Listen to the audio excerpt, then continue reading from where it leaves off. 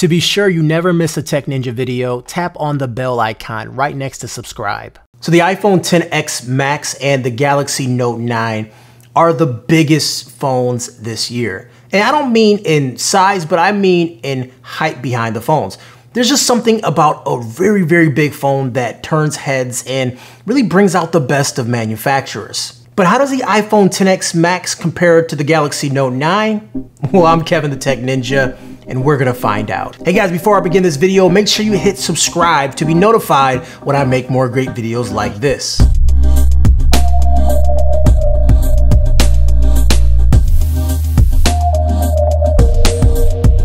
So if you take both phones, they're very similar in size. The Note 9 has more of a squared off look to it, whereas the iPhone sort of has this curved finish to it. Now both of the phones are made of mostly glass on the front, and the back is with these metal edges. The Note 9 is a thicker phone, but it also has a lot more going with it. So it has this headphone jack and also the S Pen. The Note 9 also has some very interesting color combinations, including the metallic copper and this lavender purple, whereas the iPhone color is very similar to last year with the addition of a gold finish phone. But both phones do have the ability where you can add a debrand skin to change the colors. You can also stop the phone from getting smudges and add some grip to it if you decide to not go with the case. Hit the links down below to debrand your device. Now Samsung does pride itself on not adopting the notch. There's even tons of commercials about it. The Note 9 is a 6.4-inch Super AMOLED display with 2K resolution and curved edges.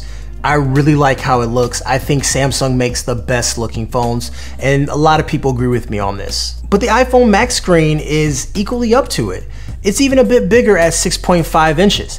It has a wide color gamut, and it comes with 3D touch built into the screen, whereas on the Note 9 you get 3D touch-like features, but only on the home button. But the Note 9 also has additional screen tweaks where it allows you to change the color profile. You can go between different color modes, and you can also use a slider to determine how warm or how cool the image is, so you can actually make the screen look exactly how you want it. The iPhone does have some screen options, but not in depth like it is on the Note. Some people don't like the curved edges, but I actually like it. I think it's more immersive when you're watching video.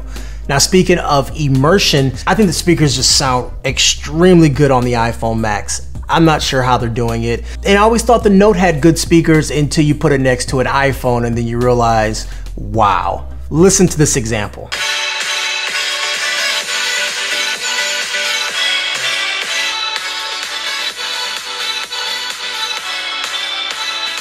I'm sure the camera didn't do it much justice, but let me tell you, in person, it's night and day. So in the hand, how are these phones different? Well, these phones are both premium looking and feeling too, and they're also somewhat rugged. I mean, they're made of glass, so if you drop it, they'll shatter, obviously, but they're IP68 water and dust resistant, so if you happen to drop your phone in water or get caught in the rain, that's fine. They can stay in the water up to 2 meters for 30 minutes. And to me, that's a pretty big deal.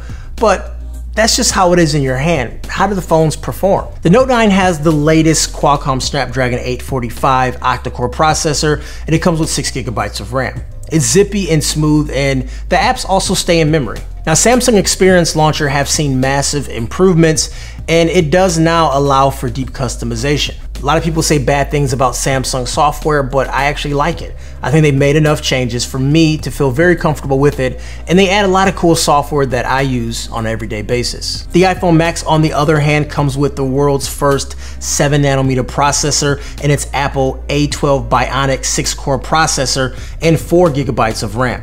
Now, in spite of the differences in specifications, the iPhone Max holds up equally well to the Note 9, and it offers a smoother and more fluid experience thanks to iOS 12. iOS 12 software update was huge. I think it was Apple's best upgrade, and everything is just more smooth now, and everything is just more clean now. Now, one thing I'm noticing a lot on this new iPhone is that the Face ID is much more faster.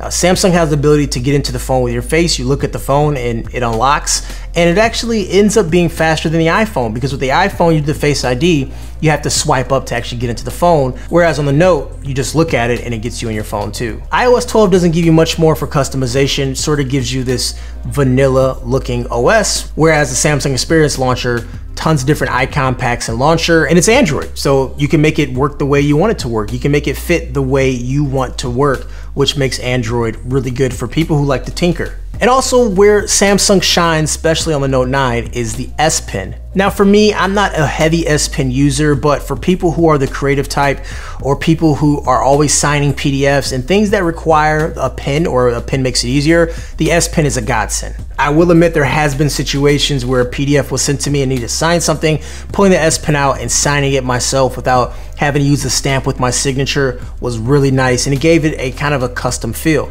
But all things you do with the S Pen, you could do with other apps too that doesn't have an S Pen. I guess what I'm getting at is having an S Pen is a nice to have, but it's not a need to have feature. But some of the software features that pops out when you pull the S Pen out, it seems like a lot of it could work without an S Pen, like Smart Select. You can highlight something on the screen and cut it out and do things with it and also make GIFs, but why do I need the S Pen to do that? I can just use my fingers. But where the S Pen does shine at is that it becomes a remote for the camera. So you pull the S Pen out, you go to your camera, you tap on the button and it takes the picture, which is nice. Or if you're doing a PowerPoint presentation, the S Pen becomes a nice remote. There's also additional hardware like DeX, which allows your phone to actually turn into a computer, and a lot of other cool things too. So what I'm saying is the iPhone is a very, I would say, a vanilla experience where you may have like window and window mode will probably be their best feature for the Max.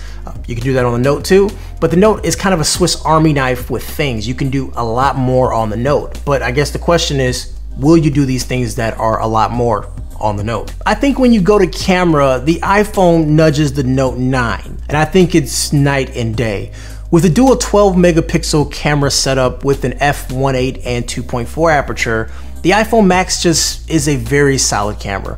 It performs well in almost all conditions, and I think the front 7 megapixel camera has improved too. I just wish it was wider, kind of like how it is on Samsung. Now, speaking of Samsung, the Note 9 comes with a dual 12 megapixel setup as well, with a variable aperture at f1.4 to 2.4, and it brings in the other camera at f2.4 aperture lens.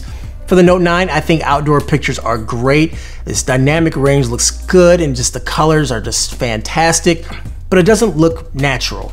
And then when you go indoors, that's when things get pretty interesting. I think indoor photos and low light photos, to me, ends up looking a bit muddy, and when you switch to the front-facing camera indoor, you end up getting very blurry images. While the iPhone does its best to keep images together, the new, bigger sensor does a great job at doing that. Now, both of these phones do have the 2x zoom, and you don't see any type of degradation when it comes to quality of the image. The 2x zooms work as expected and works as advertised, so kudos to both of those companies getting that right. I think the Note 9's portrait mode is hit or miss too, which it does a pretty good job at grabbing the outline, but fine details like hairs and other things like that, it has the issue adjusting. While the iPhone, on the other hand, nails it for the most part, but you will see circumstances with fine hairs and details that it can't grab it. But overall, in my testing, I felt the iPhone's live focus, if you will, or the blur effect after taking the picture, portrait effect, does a better job than Galaxy Note 9. Now for video, both can do 4K videos at 60 frames per second and both have OIS. The Note 9 can do slow motion video at 960 frames per second, but for you to make that video look good, you have to have a ton of light, and it's very limited on how you can record it. You have to wait for something to appear in this little square, or if you turn that off, it waits till it finds motion. It's not a consistent recording that you can just slow down. But the Note does have a standard slow-mo mode too. I think video quality on the Note is exceptional. I think the iPhone is right up there with it. And I think to me, that's pretty much a toss-up of which one does video better. I guess to round it up, we're gonna talk about battery. With my testing, I cannot get into battery with the iPhone just yet, but look for that in my full review coming up soon. With the Note, this is actually extremely great battery life, probably the best Android phone I've used when it comes to battery life. 4,000 milliamp battery. You get about a day and a half worth of battery life for me.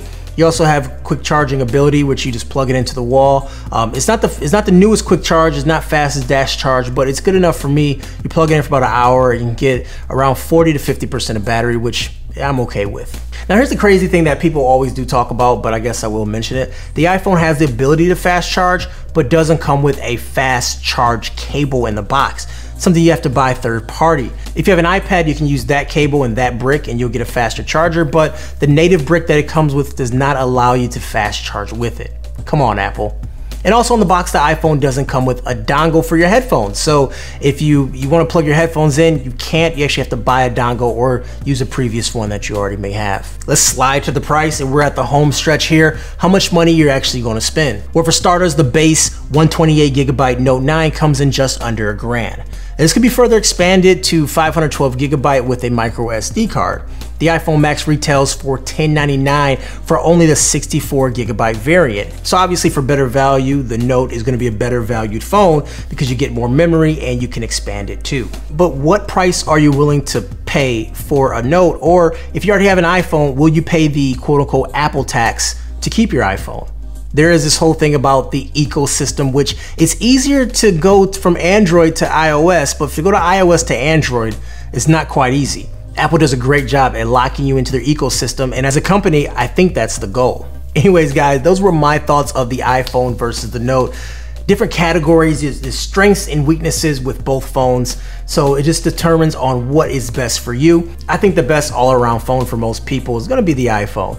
But if you're a creator and you're someone on the go, on the move at all times, and just need to have the power of a computer in your hand, the power of an actual laptop in your hand, then the Note's the best choice. You can use a DeX attachment to turn it into a computer. You got the S Pen for writing things and taking notes and things that are easy to do with a stylus or a pen. I guess the best way of putting it is, are you consuming media or are you creating media? And I think the Note is the best phone for creating media.